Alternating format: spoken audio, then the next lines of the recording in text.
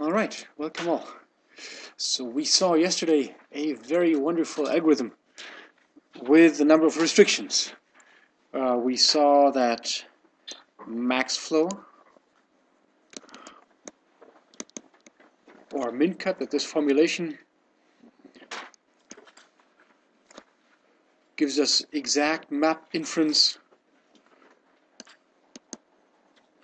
for binary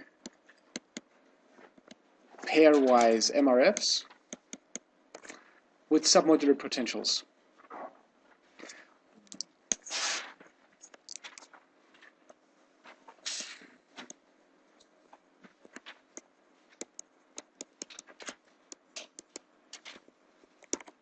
And this is very nice, but of course we want to go beyond. So today we will look at generalizations. We will go beyond binary by looking at the so-called Ishikawa construction. And this has been invented independently at least twice. There's also work by Sonka and co-authors along the same lines. This will allow us to do exact inference if the potential obeys a specific form. Then we will look at move-making algorithms, in particular at alpha expansion.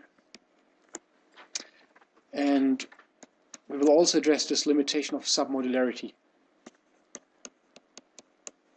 by looking at algorithms which in computer vision are called QPBO. So here's the plan for today.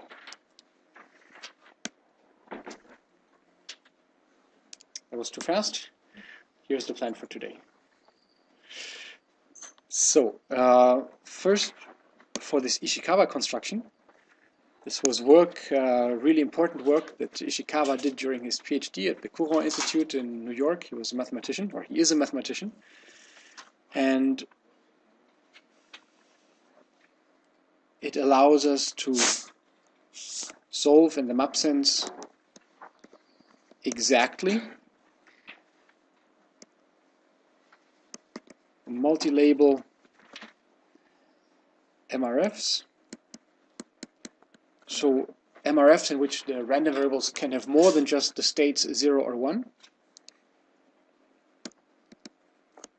With, however, we have a certain restriction on the nature of the potentials, with potentials that need to be convex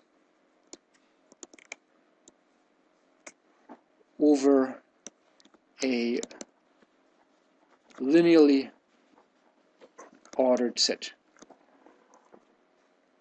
So when we work in segmentation or in semantic segmentation, there is not necessarily a linear ordering. So if I want to annotate a scene and say which part of it is grass and which part of it is plain and which part of it is tarmac, there is not necessarily a natural ordering of these labels.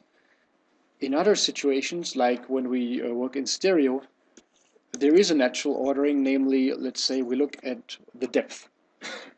Yeah, so the first class of labels I described, they are categorical, and the second class is ordinal. We have some ordering, and now we demand furthermore, here if we work with discrete labels, that this function be convex. So for example, I'm now going to draw these as continuous lines just for convenience. But really this is discrete, yeah? So really I should only show what the pairwise potential. So what I'm drawing here is what the pairwise potential looks like as a function. So let's say this is psi ij, and I'm here looking at how it behaves as a function of xi minus xj. And here I'm plotting xi minus xj, so 0 is here. And really, I should only show these discrete values, but because it's a bit more convenient to look at, I'm tracing this continuous line.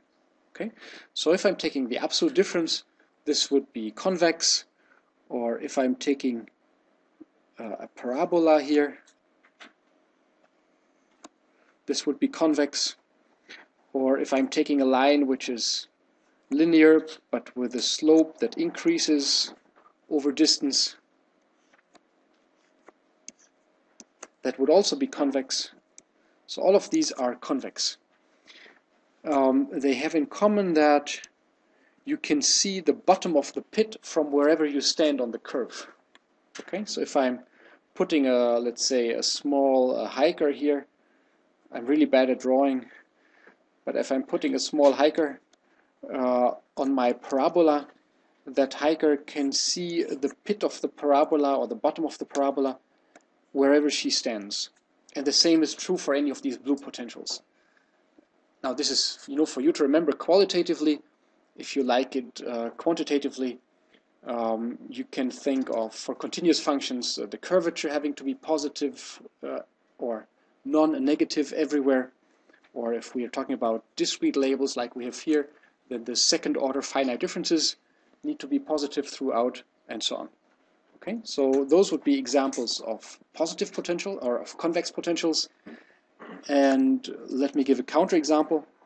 If I'm taking, for example, the parabola, and then I'm truncating it at some point.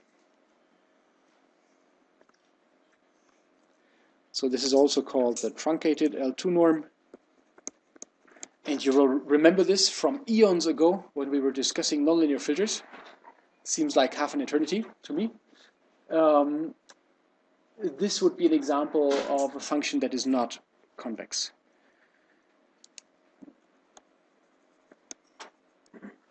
And so this construction here works only for convex priors. And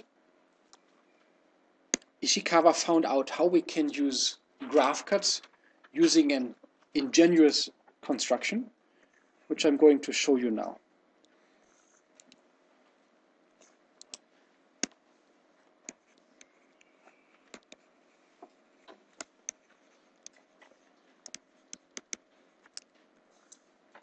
So I'm going to draw the tiny example that he also has in his paper, namely only 4 random variables and 3 possible states per random variable.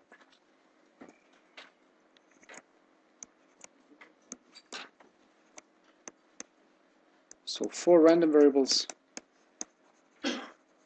and 3 states each.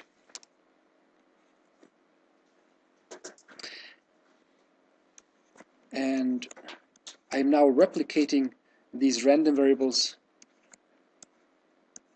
I'm replicating these 4 random variables 3 times because I have 3 possible states. And now we want to obtain a labeling which is given in terms of a cut in this space. So I can introduce a source node S and a sink or target T. And I'm now constructing a flow graph, not unlike the one we've seen yesterday. Let me use different colors now.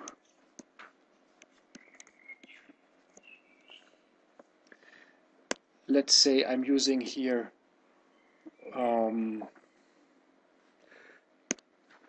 green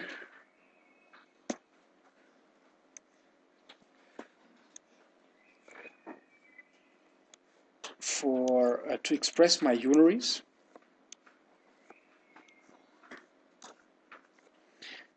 So if I draw it in vector graph notation, then I have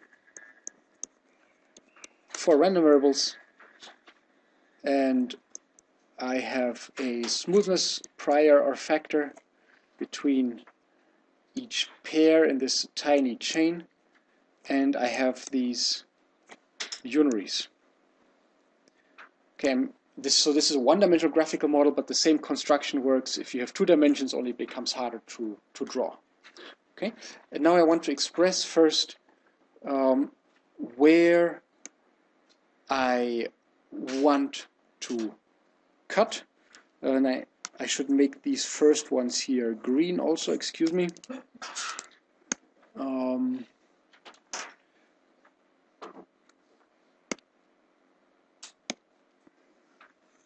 because I have three possible states, and depending on the capacities I am giving these green arrows, I will then obtain cuts in different possible places. For example, this cut here. Excuse me, I'm going to correct this. Let's say, because I put the green color here, so let's say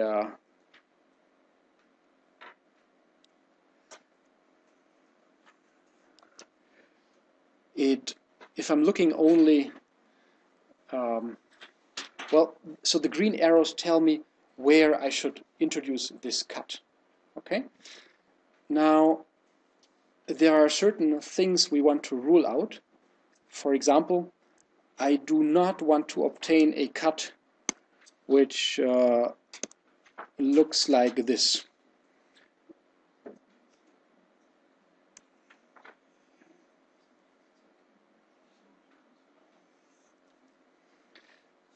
So or let's say a cut which looks like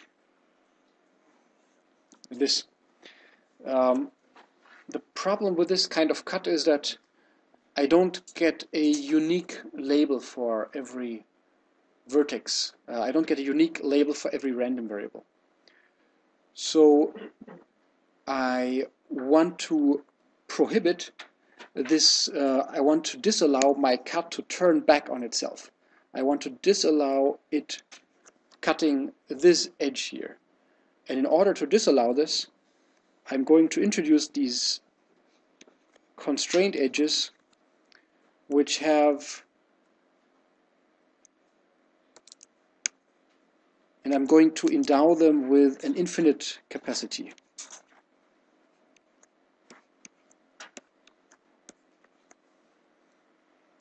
So the red ones are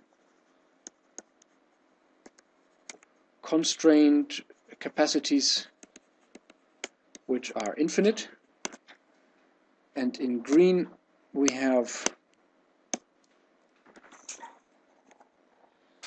these capacities which express what unaries I prefer.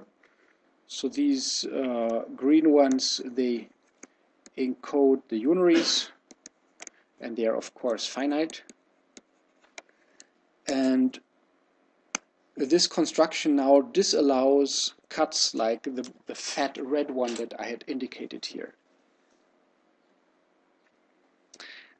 Okay, so far so good, but we have not yet taken into account that we have these smoothness factors here.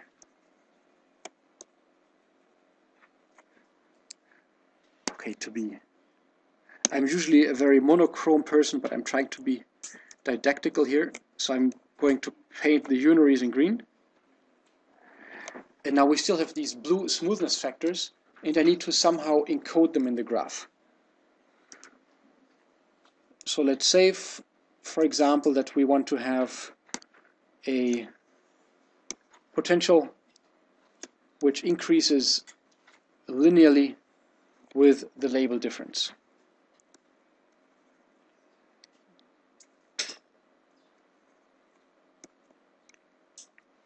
So here we only have three possible labels, so I can only have label differences up to 2 actually in this tiny example.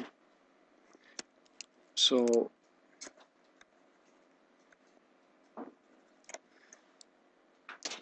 how can I augment my graph to include these energies?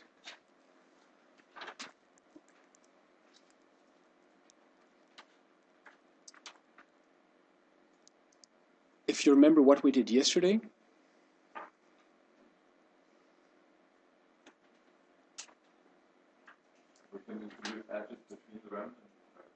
we can introduce horizontal edges, exactly.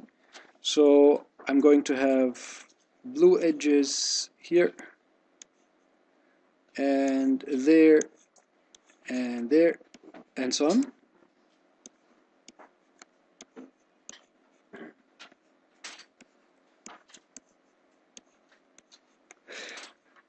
And if I'm giving each of these edges, let's say, a unit capacity, then, for example, if I am considering this cut here,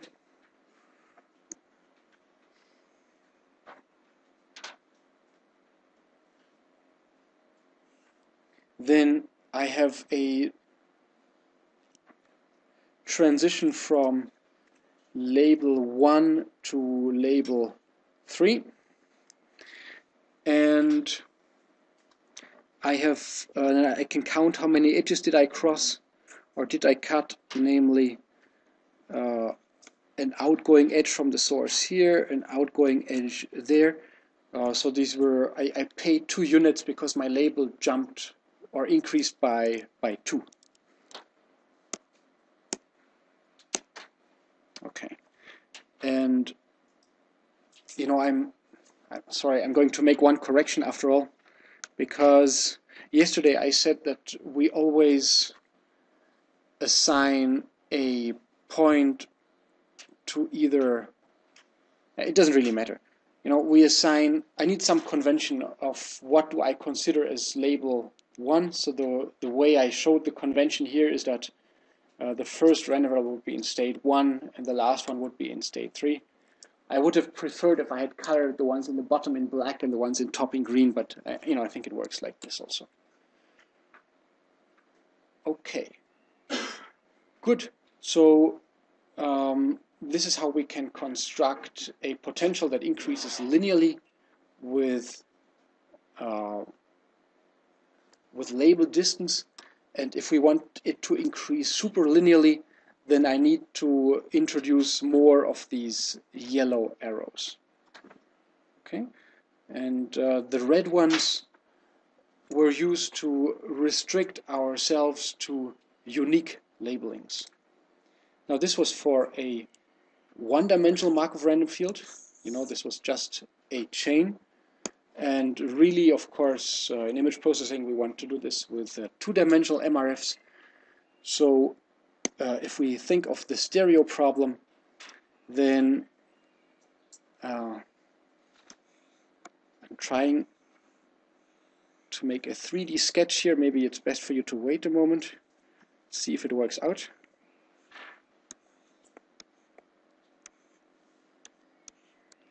So this would be X and Y, and here we have depth.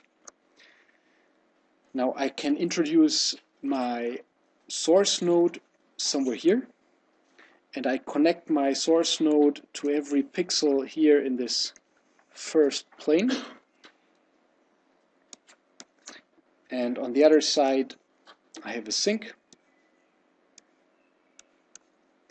to which every pixel in this last plane is connected.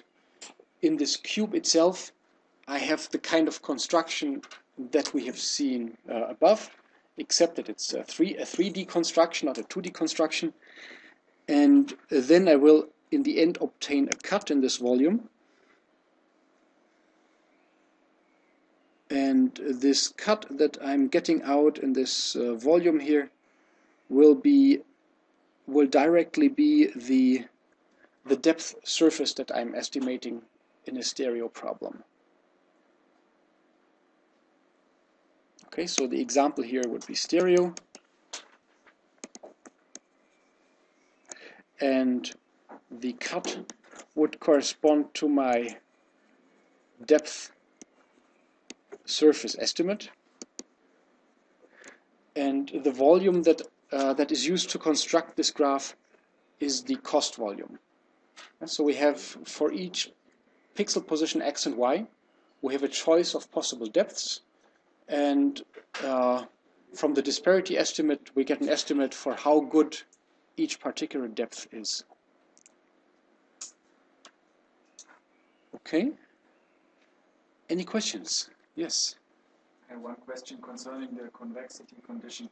Is there an easy way to explain why this has to hold? Because when we think of a function that is non-convex, for example, where the slope decreases for distance of 2, then we could just use a different loss for the arrows, the blue arrows that are in the upper part of the graph, and not use unit Yes. No, because it has to. So it would be easy to do it if we knew what state we are in for a particular random variable, but it has to hold for all possible states that you could be in. So let's say you always want the increment to be 1 for the first label difference, but just let's maybe let's even say 0 for the second label difference. Okay. But because I want an increment of 1 for the first label difference, I need an arrow of capacity 1 everywhere.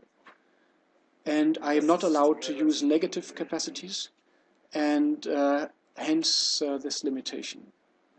So I cannot model diminishing returns with this kind of construction. I can only model linear, so the absolute value function is the least convex function you can get. It's the limiting case. To make it steeper or grow faster than absolute value is possible with this construction. To make it grow slower, like the square root or truncated or so on, it's not possible. More questions?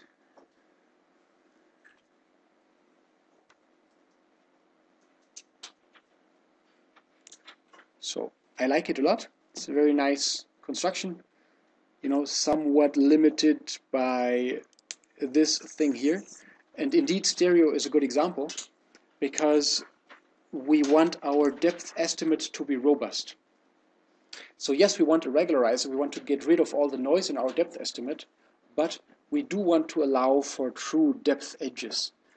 So let's say if I have a natural scene, and then I have a car, and then it's quite natural to have a depth jump at the limit of the car. So let's say the car is close to me, and then the building behind is far away. So I want to have a depth jump in there.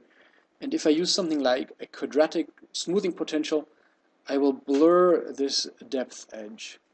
So I want to use robust potentials, and this is unfortunately not possible with the construction that you have seen here, which is that it's not possible is unsurprising because solving multi-label Markov random fields in general is an NP-hard problem, and here we have a polynomial time algorithm, and we cannot hope to solve every problem in this class. Exactly. Any more questions?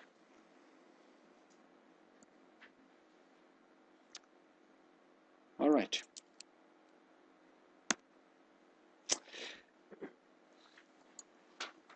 Then I want to move on to the next case. So we've done the Ishikawa, and now we're going to look at multi-label MRFs with more general potentials. However, our solution is only going to be approximate.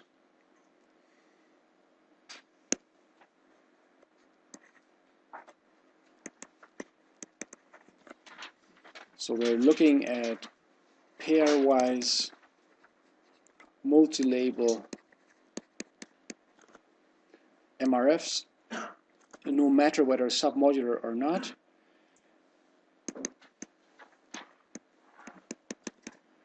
And we're now looking at approximate map solutions. And I am now... So there are a couple of algorithms that fall into this class. Very famous ones are so-called alpha expansion or beta swap. And they, plus quite a few others, are subsumed in an algorithm called fusion moves. And this is a paper by Lempitsky and co-authors in PAMI 2010.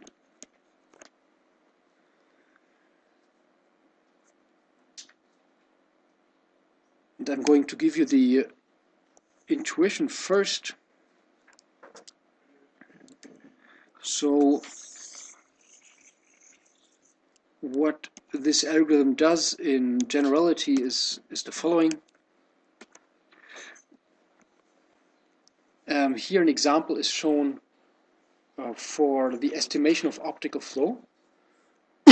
For a Markov random field, optical flow is a very hard problem because in optical flow estimation, I try to say for each and every pixel where it goes in the next image, if I have an image sequence.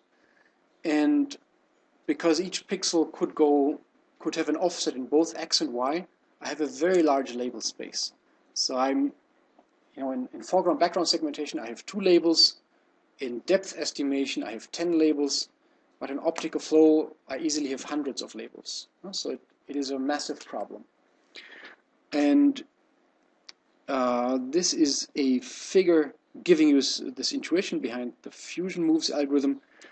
Shown here is the final result, which is a good looking flow.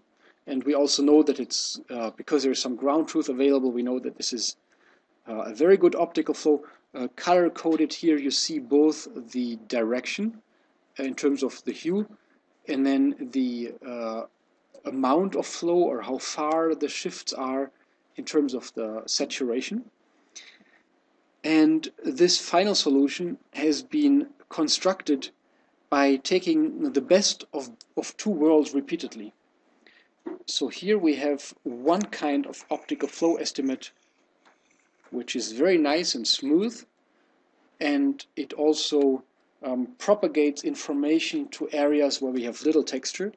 However, as you can see, it blurs everything. So here, for example, we have 2 small figures, and they're blurred completely. Here, on the other hand, we have a complementary optical flow estimation algorithm which gives a very noisy result. However, it's quite crisp. So if you can see these figures again here, they are actually preserved nicely.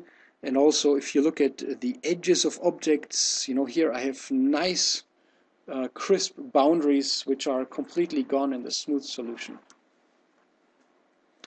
And in fusion moves, we now take these 2 candidate solutions and then decide in each and every pixel which of the solutions we want to use. And the trick is to formulate this again as a graph cut optimization problem.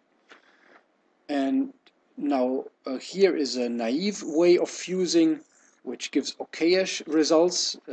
This has, in terms of the auxiliary random field that we're setting up and trying to solve, it has an energy which is much lower than the energy of either of the candidate solutions, but it is a lot higher than the energy being constructed here using the algorithm that I will show you in a minute, which is this one.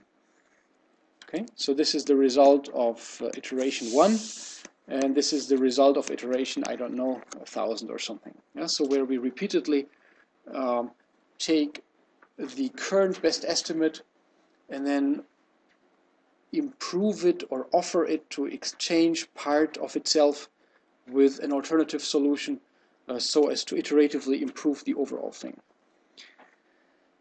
The black and white figure here, by the way, shows you which of the 2 solutions was used. So for example, if it's white, it means we used this solution.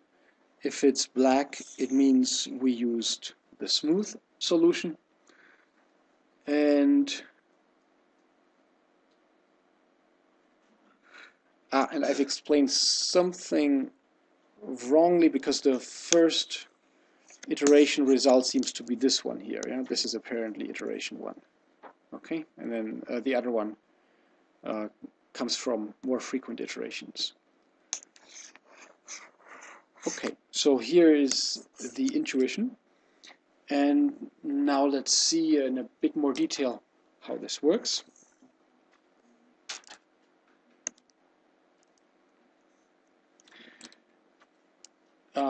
I'm going to look at the specific case of alpha expansion, which is maybe the most popular move-making algorithm. And this is a Markov 2001 paper. So in alpha expansion, we do the following. We allow each node in our graphical model to either keep the current label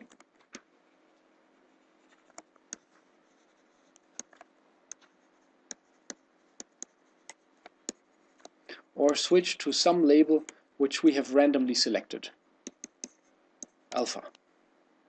Okay, so let's say if our application is stereo, then we would have a current depth image, and now we ask each and every pixel if it wants to retain its current depth or if it prefers switching to a depth of alpha, which perhaps is chosen to be 3.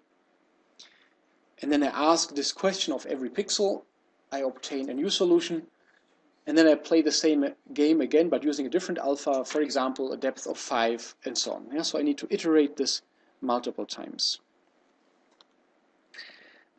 Now, we need to make this decision of do we want to stick with the old solution or switch to the new one.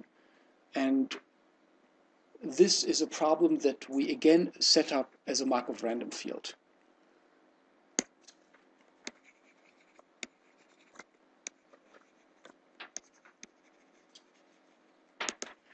So we set up a new problem. We are given some current labeling x, and we are given potentials psi. Then we define a set of new variables y.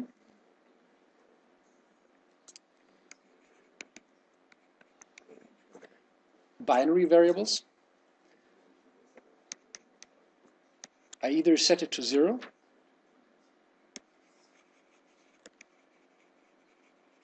meaning I keep the current label and I create a new unary potential which I call phi,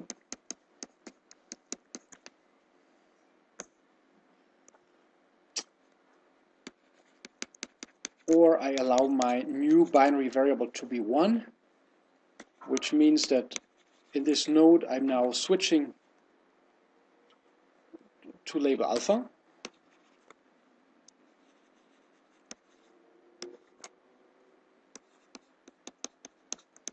And then the cost of this is psi I of alpha.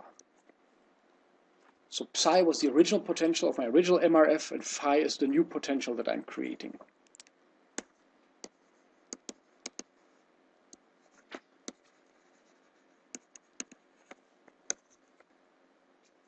Excuse me.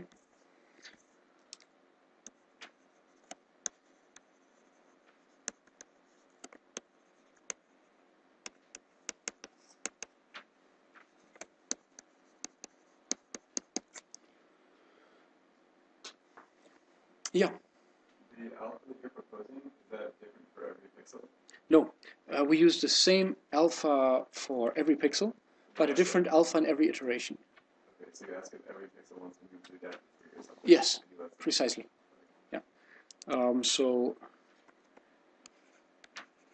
same alpha for all the nodes in the graphical model, and a different alpha in different iterations. And often it is just randomly selected, the next alpha that we want to use.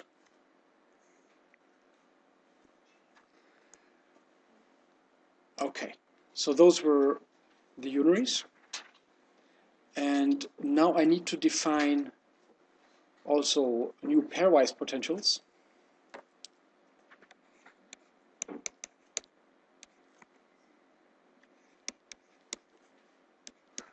So the contribution to the energy function that I get by keeping both pixels or keeping both labels is just this.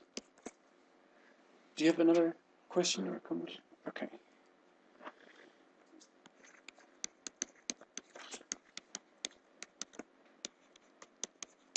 If we change both labels to alpha, then this incurs a cost of psi ij alpha alpha.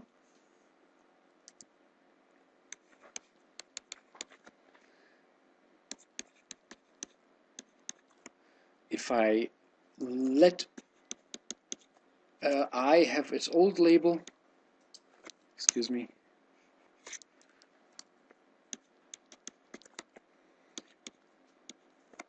sorry, then here I get psi ij of xi and alpha. And if I let the other one switch to alpha and keep the original label in the second node, then I pay psi ij of alpha and xj. Good.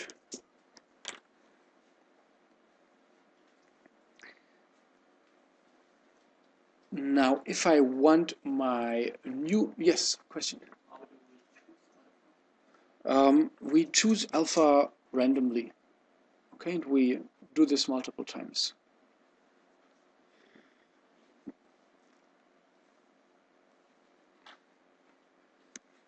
So, and then I can set up a new energy function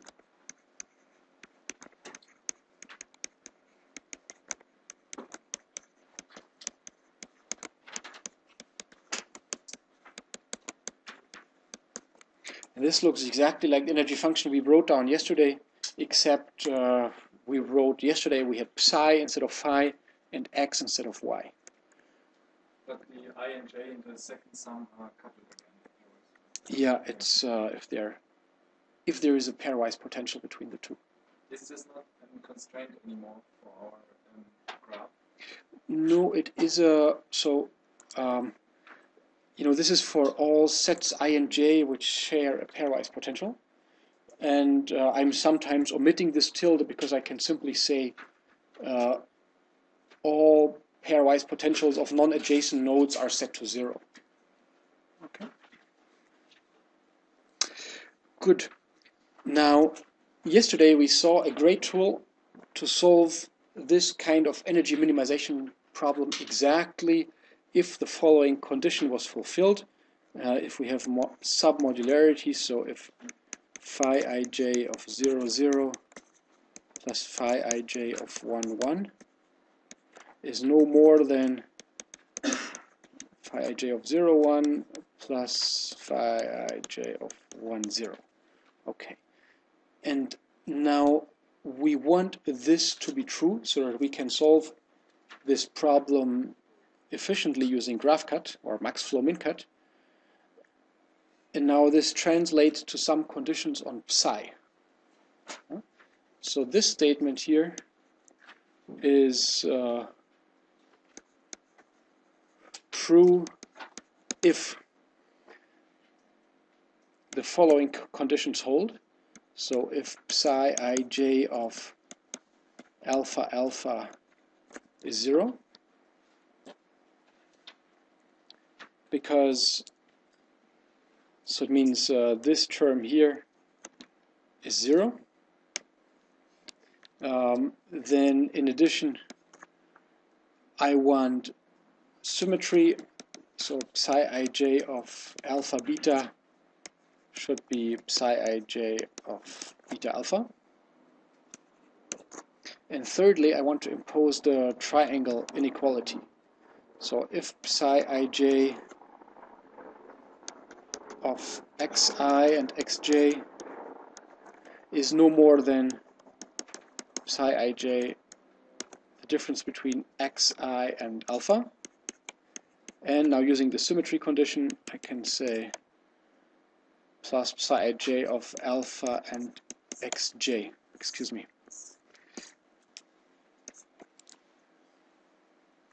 Good, and if you look at these three conditions together, then what it tells me is that this term here is 0, and this, then I have written on the left hand side that psi ij xi xj is less than, I'm looking up the definitions here, psi ij of xi alpha plus psi ij of alpha xj, and this is the same statement that we had written down here.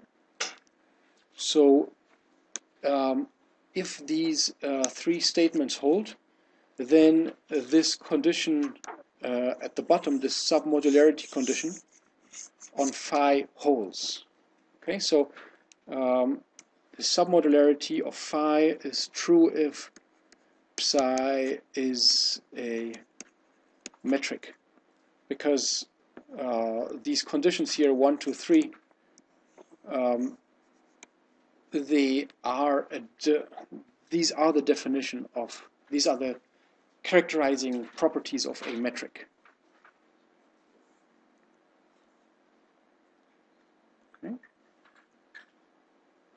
So bottom line is, if psi is a metric potential,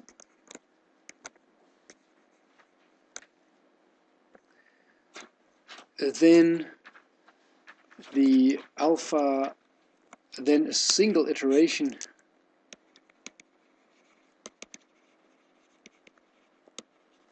of alpha expansion can be solved to optimality using min-cut or max flow. However, this is just a statement about a single iteration, and the procedure as a whole is only an approximate procedure.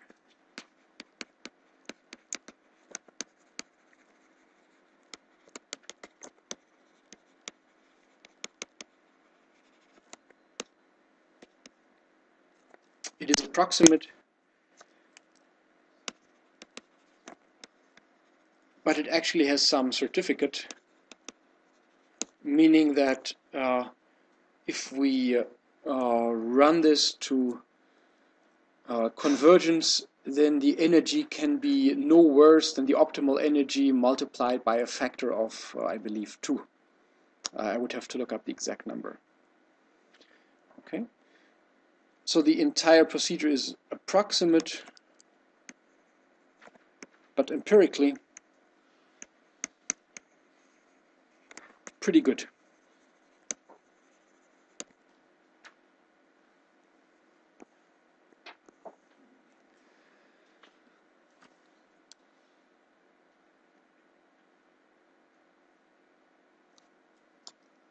And I want to show you some images from this paper that have become quite iconic.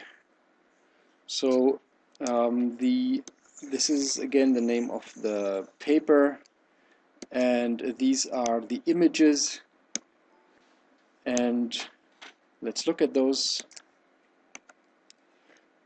Iconic meaning you have seen those images in literally thousands of talks in the last few years.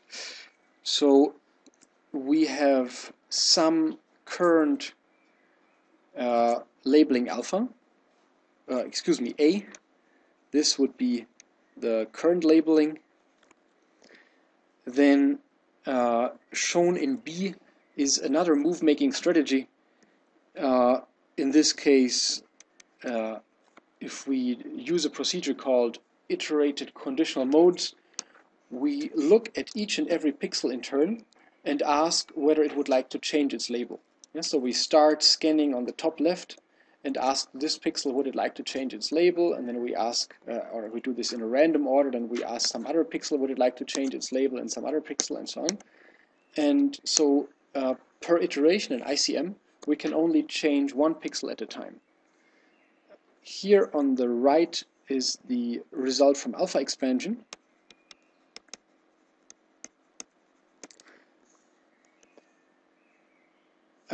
which allows a large number of pixels to change its opinion about what they want to be in a single move. Okay, so this is here a single move, and the move itself has been found optimally using this graph cut construction. However, there may be many moves required to come to an optimal solution of this multi-label, of this NP-hard multi-label MRF problem.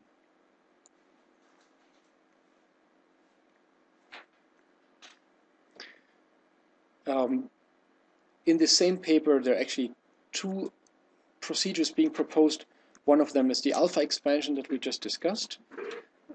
Another one is the alpha-beta swap, which asks, so in alpha-beta swap, for example, we disregard everything that is not labeled alpha or beta, and we only ask those pixels labeled alpha or beta if they want to exchange their labels or if they want to stay with what they are. And then we do this multiple times. So once we do it with alpha beta, and then we do it with the same game with alpha and gamma, and so on. But generally, alpha expansion seems to work a little bit better, and this is what people tend to use more. And both of these strategies, alpha expansion and alpha beta swap, are just specific instances of this more general idea of taking two solutions, which in the case of alpha expansion would be our current estimate and another label image which has alpha written on every pixel, and taking the best possible compromise, or the best from these both worlds, and then doing this multiple times.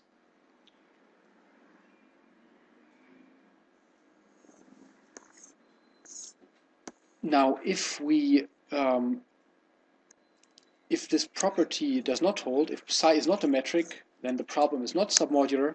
So we want to have an algorithm that allows us to deal with non-submodular binary pairwise MRFs, which is something we will come to after the break.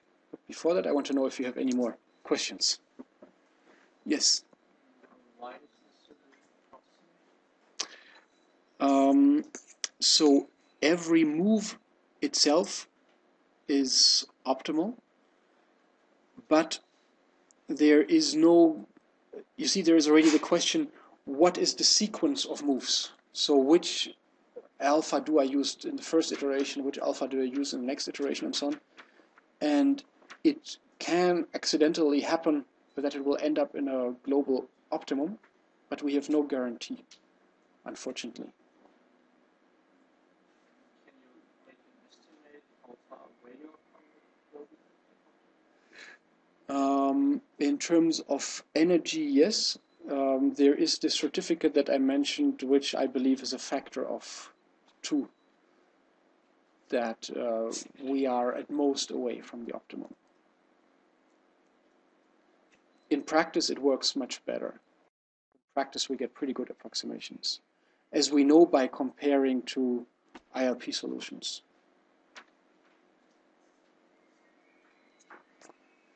More questions?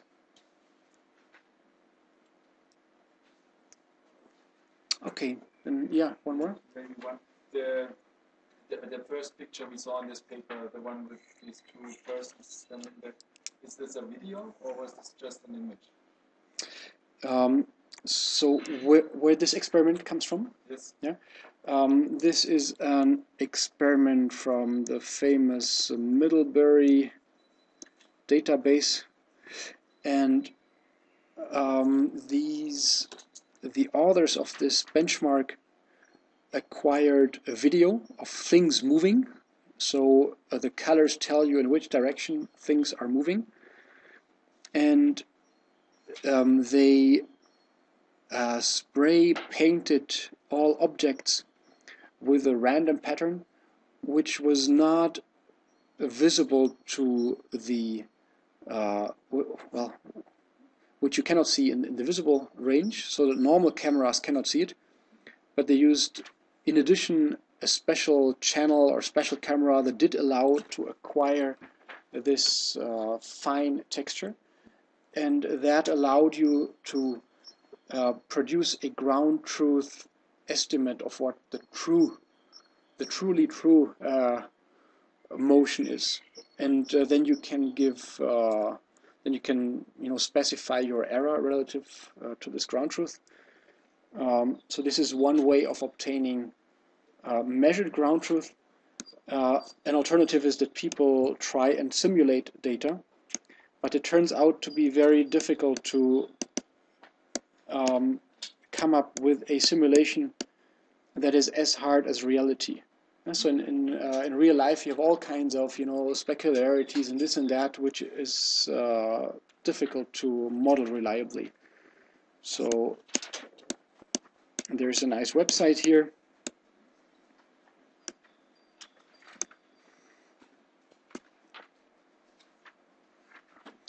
Where you have the data sets and where you have a leaderboard. So which algorithm is how good, and then you see on a couple of sequences what is the average rank of a method. The image we looked at was called, that was the army sequence in this case, and then you see here different error measures, how well a method does on different sequences, and so on. And you can see, it's a very active research area. Not so easy to beat the state of the art. Okay, let's have a break.